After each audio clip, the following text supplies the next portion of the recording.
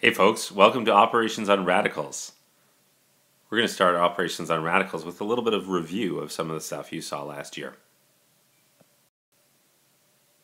Alright, so section 5.1, Simplifying Radicals. We have a few things to look at here. First off, this is a radical over here. This is a radical. Okay? Radical. And there's a few key words here that we can use to describe the radical.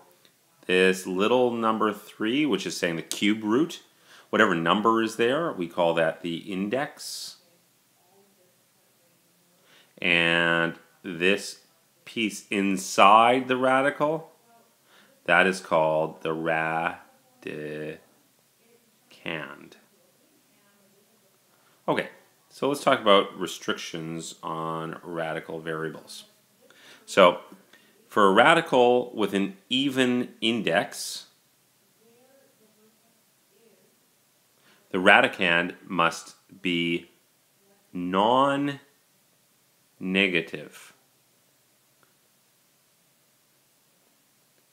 This means it could be 0 or it could be positive. So here's two examples for you. The square root of 15, that's a real number that exists. But the square root of -4, that's not real. There's no real number called the square root of -4. So the radicand must be non-negative. So let's consider 3 minus x, or the root of 3 minus x.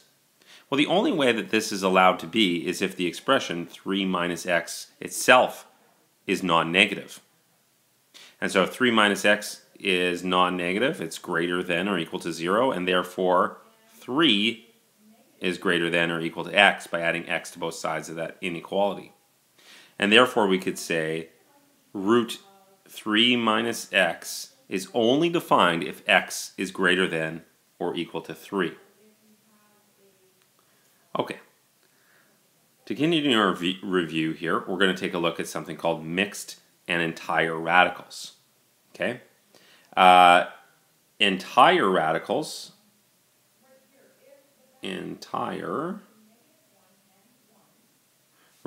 those are radicals without coefficients. That's where all the stuff is found inside the radical. Okay? Mixed radicals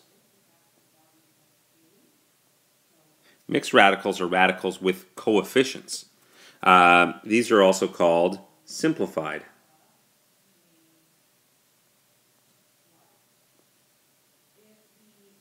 Okay, for example, the square root of 50 is an entire radical. We can rewrite this as a mixed radical, and here's how we do that. The square root of 50, well, I can break up 50 into two numerical factors. 25 times 2. Okay, and now there is a rule that's written up here that tells us that you can take any radical with factors a and b, and you can break it into two separate radicals with radicand a and radicand b. So now in our example, square root of 25 times 2 is equal to the square root of 25 times the square root of 2. The square root of 25 is 5, and the square root of 2, well, that's just still the square root of 2. So as it turns out, the square root of 50 is exactly equal to 5 times the square root of 2. Here, the square root of 50 is entire, and here, 5 times the square root of 2 is simplified or mixed. Okay, so here's some questions for you. We want to convert each of the following to mixed radicals. That is, we want to simplify each of the following. I'd like you to pause the video and try that for the first two on the page. Pause now. Okay, so welcome back. Now let's consider how we can approach this. We have square root of 200. 200 can be broken into two factors, 100 and 2. That gives me square root of 100 times the square root of 2, which is 10 times the square root of 2. Now, how did I come up with this square root of 100? Where does this come from? Or you could alternatively ask in our prior example, where does the square root of 25 come from? Why did I use 25? Well, the reason why I used the square root of 25 is because the square root of 25 gives me 5. 25 is a perfect square. Similarly, I can use 100 because 100 is a perfect square. And in fact, I know the square root of 100 is 10. It would be helpful to write down the perfect squares on the side. 1 squared is 1, 2 squared is 4, 3 squared is 9, 4 squared is 16, 5 squared is 25, and so on. It's helpful to know at least the first, say, 10 perfect squares. Alternatively, for this question A, you may have broken it down in a different way. And I want to show you that if you did that, you're still going to arrive at the same answer. So let's say instead that you took the square root of 200 and you said, okay, 200 is divisible by 4. And you said that's 4 times 50. Well, that's square root of 4 times square root of 50. And that's great. So now we can do the square root of 4, which is 2, times the square root of 50. Hey, this is a different answer than we got in the other one.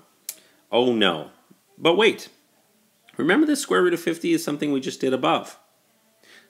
Square root of 50 we had discovered earlier was 5 times the square root of 2.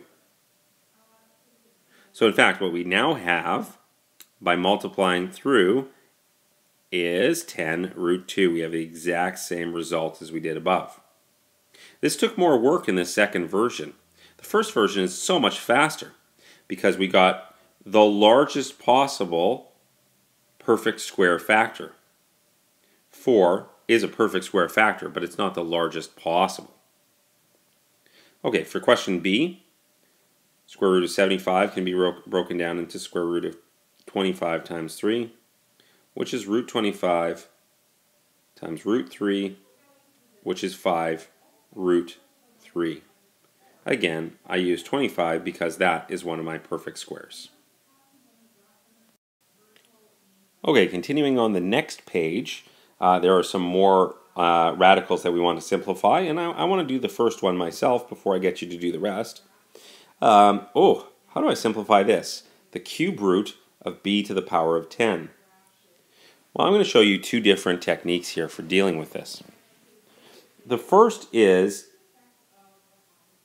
that I can break this down again into perfect cubes, just like we broke down into perfect squares before. And b to the power of 10 can actually be broken down into b to the power of 9 times b to the power of 1. If we go further now with this, we get the cube root of b to the 9 times the cube root of b to the 1, which is just b.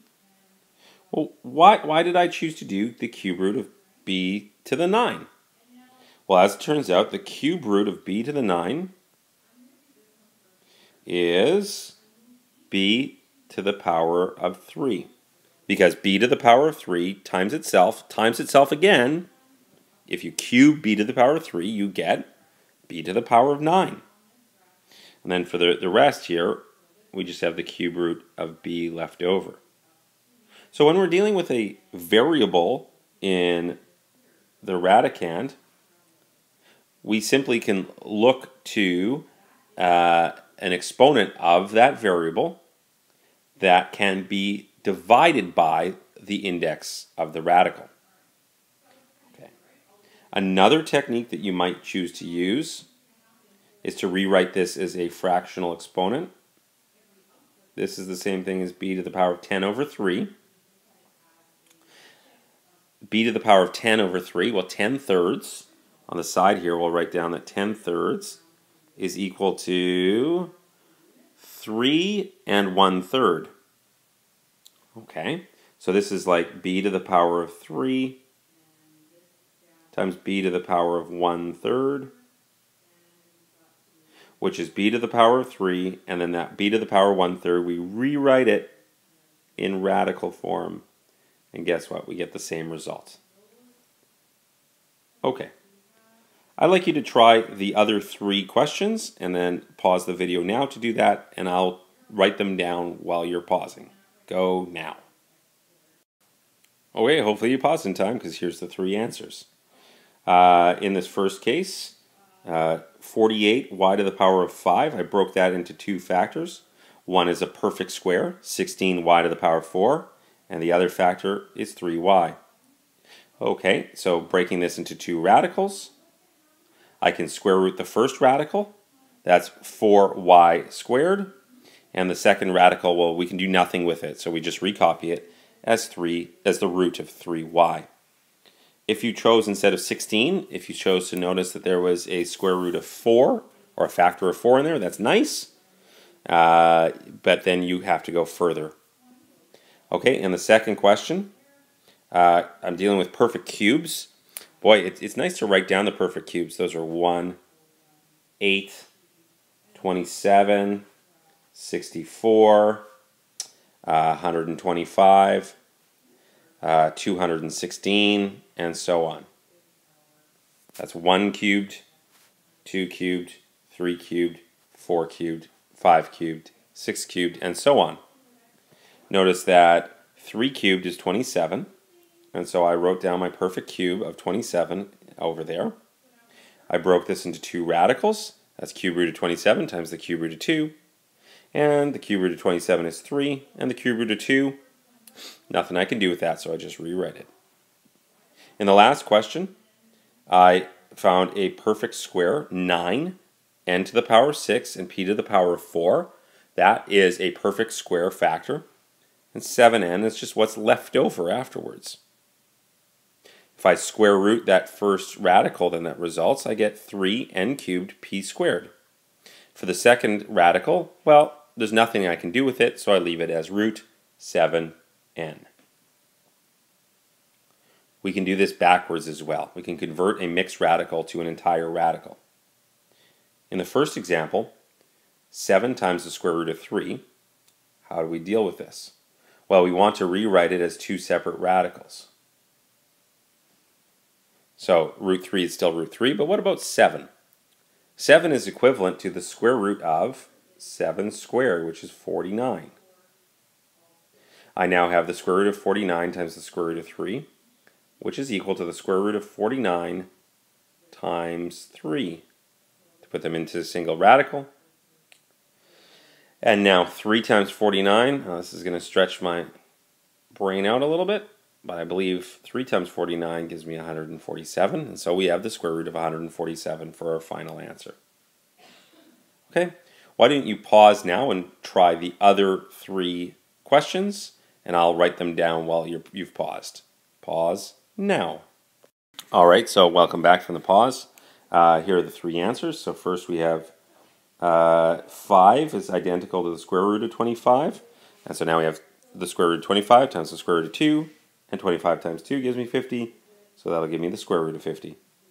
In the second case, a to the power of 2 is equivalent to the square root of a to the power of 4. Combining those 2 radicals together, we end up with the square root of a to the power of 5. What about in the last one? I finished it, so I thought I'd talk it through. The cube root of 3k squared is just the cube root of 3k squared. I just recopy that. What about 2k squared? If I cube this, I end up with 8k to the power of 6. K squared times k squared times k squared gives me k to the power of 6. The cube root of 8k to the power of 6 is identical to 2k squared. Okay, now I can just multiply this through. So I'll multiply the 2 radicands, and that gives me 24k to the power of 8. K to the power of 6 times k to the power of 2 is k to the power of 8.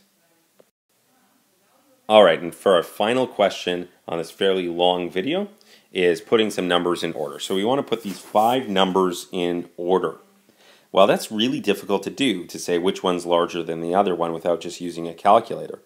Okay, so we're going to try to rewrite all of these as an entire radical and see what we get.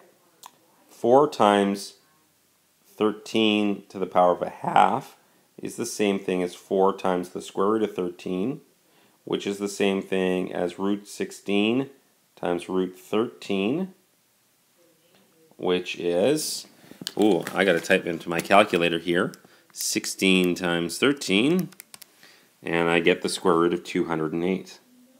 So the square root of 208 is equivalent to the first term. Why don't you do the other 4 here? So pause the video now and rewrite all 4 of those as a single radical and see what you get. Pause now. Okay, so there you go. I've gone and done that now. So here's what you get. 8 root 3 becomes square root of 192. 14 becomes square root of 196. That's just 14 squared. It gives me 196. Square root of 202 is just square root of 202. And 10 root 2 is square root of 200. Now it's really easy to compare these, right? This is the smallest, square root of 192. So the lowest number is 8 root 3. The next lowest number is square root of 196, so that's 14. Oops, crossed out the wrong one. The next lowest one is 200, so root 200, so that's 10 root 2. Now the next lowest one is square root 202 that I crossed out. And then I didn't give myself enough space. The last one is square root 208, so that's 4 times 13 to the power of 1/2. And so there, we've written them all in order. All right, there's your homework here. Enjoy.